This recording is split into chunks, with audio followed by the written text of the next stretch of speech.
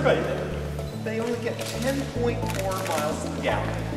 But they only go about 20 or 25 miles a day. So someone finally woke up and said, wait a minute, this is a perfect application for electric cars. Here's a gas vehicle that gets horrible gas because it's stop and go. It's idling all the time, but it doesn't go that far. There's again a competition, and only ZAP and 4 other companies have been selected now to take one of these vehicles, pull out all the gas stuff that you don't need anymore, and instead put in a clean electric motor.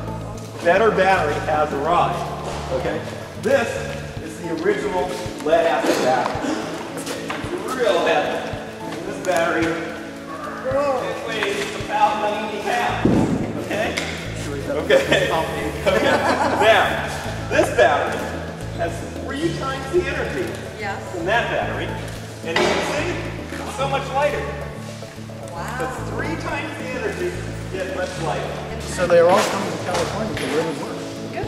All right. And we also think there's a multiplier effect of jobs. Because every time you bring a green job, yes, we're hiring people here, but then we're hiring people. Okay? We're getting the batteries from Indiana. We're getting the motors from Ohio. We're getting controllers from Detroit. Right. So it's a multiplier effect. I'm seeing job creation, I'm seeing green technology, I'm How you doing? seeing finally our country catching up to the forward thinking of ZAP.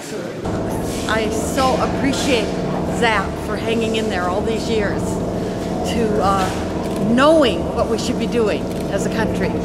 And I think the great majority of members of Congress, the House particularly, know that he was right and that this is where we need to be investing.